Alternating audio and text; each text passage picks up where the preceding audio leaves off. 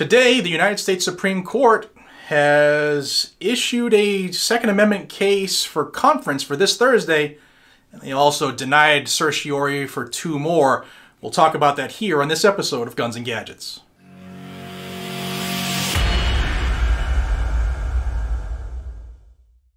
Today's video is brought to you by TacPack. TacPack is a monthly subscription box that delivers tactical and EDC gear to your door each month.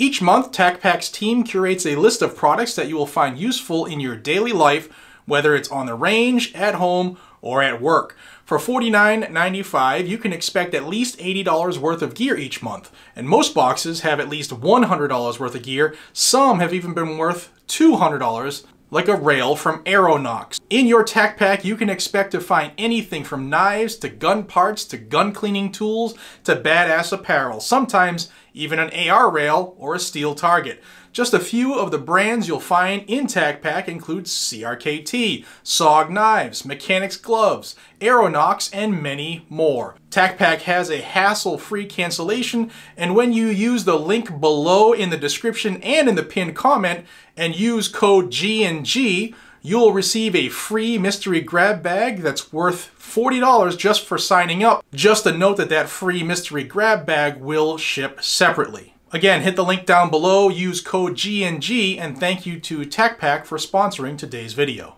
Alright everybody, welcome back to Guns and Gadgets, your premier source for Second Amendment news. We're going to go over a couple cases, 2 of which the U.S. Supreme Court denied, that are 2A cases. Of course, they get a whole bunch more thrown in front of them.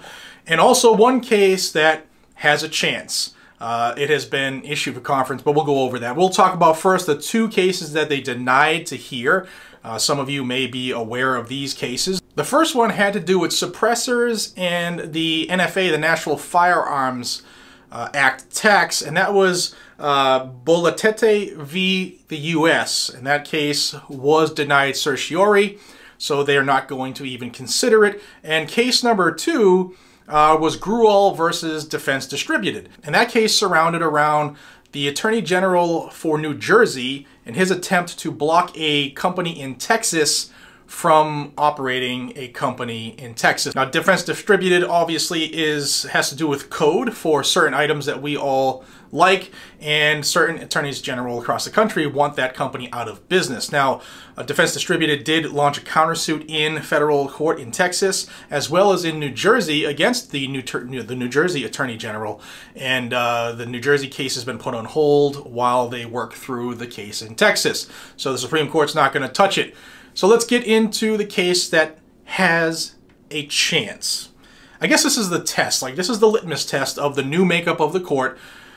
If you believe the hype and the drama and, if you're a sports fan, this team should be great on paper. If you believe that how the Supreme Court makeup is on paper, then we're being led to believe over the last 4 to 5 years that it is now a strong, constitutional-centric makeup, and a majority of those are supposed to be pro-2A judges. So we will see here shortly, hopefully. This case, like I said, was distributed for conference, and the conference is this Thursday.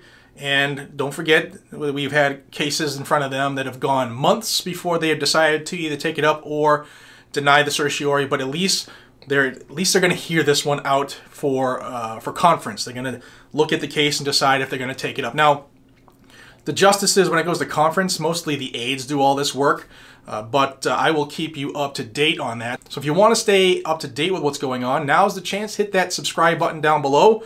And if you're watching this on anything other than YouTube, follow me there, no matter what it is, to follow, a like, whatever it is on whatever platform you're watching.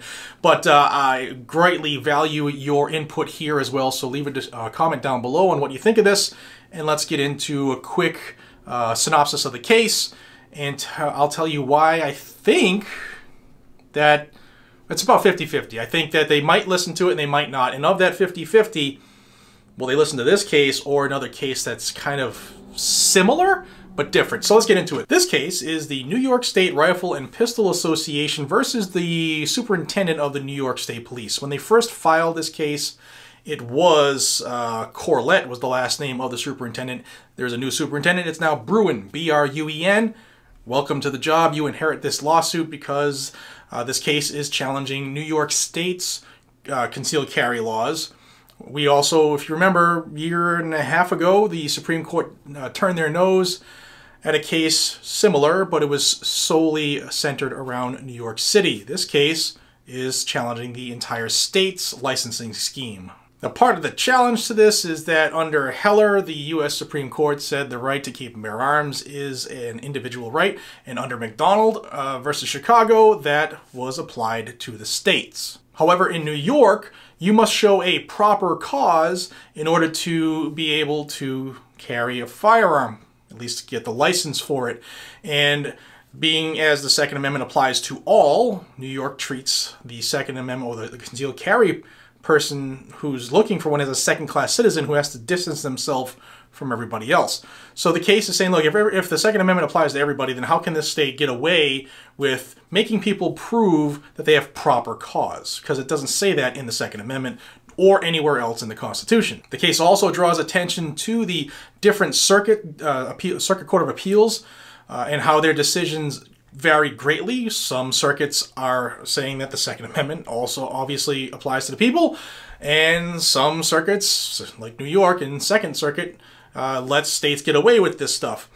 And it was even more exasperated with the Ninth Circuit Court of Appeals ruling last week that the right to keep and bear arms does not apply to open carry in public. I mean, how else can you bear an arm if you can't carry the arm? And that law that was specifically challenged was in Hawaii, where they don't give out concealed carry permits and they don't give out open carry permits. And in the history of record keeping in Hawaii, they've never issued a permit, whether open or concealed. So that sounds to me like a right denied. So you can see there are different opinions by different circuit courts, and that is when the U.S. Supreme Court is supposed to settle the differences. Now, like I said, will they hear this case or will they wait for that Ninth Circuit case, Young v. Hawaii, to be before them? I guess we'll find out after they look at this stuff in conference on Thursday. They usually make their decisions on Monday, so next week we'll know something. Will they kick it down the line for week after week after week like they've done in the past? Also a distinct possibility, but we're going to see real soon if this new court is pro-Constitution, pro-Second Amendment, or not. And hopefully this is the case where they decide to prove it to us one way or another. The question is, can the government prevent the ordinary U.S. citizen from carrying a firearm, and in these cases specifically a handgun, outside of one's home for self-defense? So I want to put that on your radar. We need to be, I mean, we got a lot coming down the pike for gun control. We got a couple small victories, bump stock case being one of them in the Sixth Circuit. But I mean, it just doesn't stop, guys and gals. So I'm doing my best to keep you in the know, and I greatly appreciate your time. Please consider subscribing to Guns and Gadgets if you want to stay in the know. And with you, our voice is stronger. Know that. Like I said, just wanted to put this on your radar. I will stay on top of this. Hopefully this is a case that they'll just put down the horse. Like instead of beating the dead horse, we'll just bury it all together. Hopefully, but yeah, we'll see. All right, guys, till we see each other again, be safe, stay vigilant, carry a weapon. I will see you on the next one. Have a fantastic afternoon, everybody. Take care.